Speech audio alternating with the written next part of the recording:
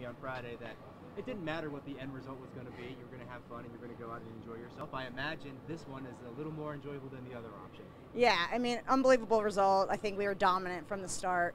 And it doesn't just happen overnight. This is a accumulation of a lot of hard work this season. So what a way to end the year. And what a way to end my career. 17 good years. 17 years ago, I scored my first national team goal on this field in 2002. So it's been an incredible journey. You know, a lot of different teams, international career, professional career. It's been quite the ride, and I'm very grateful. Did you take a moment out there when it was all said and done to just reflect, let it sink in?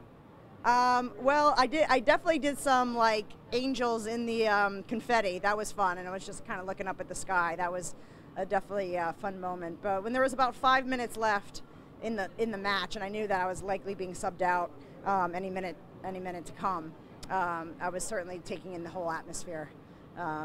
And what a special night. The fans were great. The atmosphere was wonderful.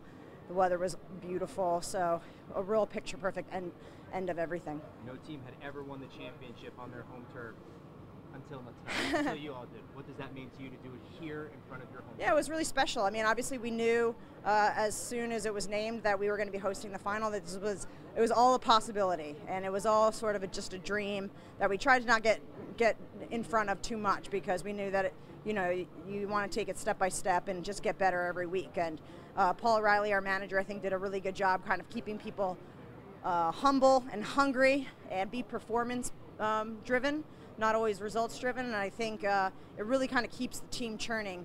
And obviously that's showing with the consistency year in and year out. What do you have to say about the soccer fans here in Cary? You've seen them a while, you know, from your days in Carolina. The fans here in Cary. Yeah, it's a soccer-rich community. I think from, you know, the history of Anson Dorrance leading University of North Carolina for the last 40 years, it's been established that this is a community that knows soccer, that gets it, that appreciates good football. And now to have the courage back again after a little bit of a break there without having professional soccer is, I think, perfect. The area deserves it, the people deserve it, and hopefully it's here for a long time to come. When you announced that you were going to retire for this season, could you have dreamed that it would go the way that it happened?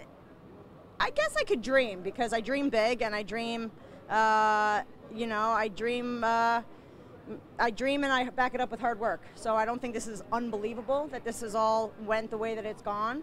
But listen, it's been a year and a journey that's filled with incredible highs for the most part, and some tough times. So it's not always smooth sailing, but you know, I wouldn't want it any other way, because I think that like that's what sport is and that's what life is. You kind of go through these incredible peaks and valleys, and you grow and you do it all together. That's the beauty of a team sport too, is being able to do it with these wonderful women. So.